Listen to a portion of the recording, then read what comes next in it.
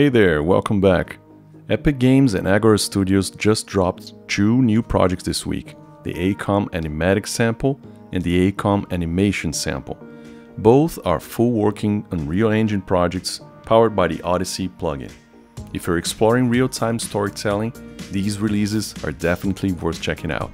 The Animatic Sample shows how Odyssey adds a powerful layer of 2D tools that can be combined with the sequencer to create storyboards, animatics, really help you nail the timing of all your shots.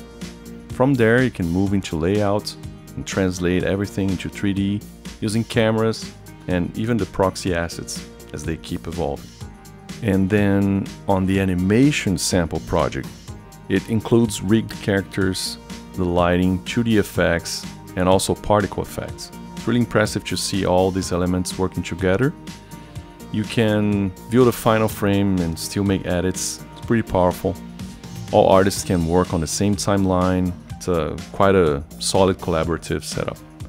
A quick word about Odyssey itself. It used to be a paid plugin. Now it's completely free, integrates really smoothly with Unreal, includes all the classic drawing features, onion skinning, stylus support, and vector drawing, and basically everything you need to start blocking your story right away.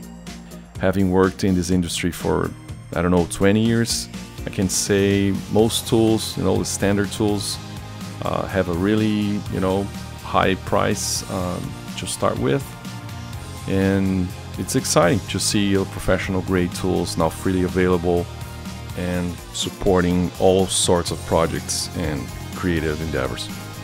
With that said, the samples, they do assume some basic knowledge of Unreal, and Odyssey has its own learning curve as well, but they're pretty intuitive.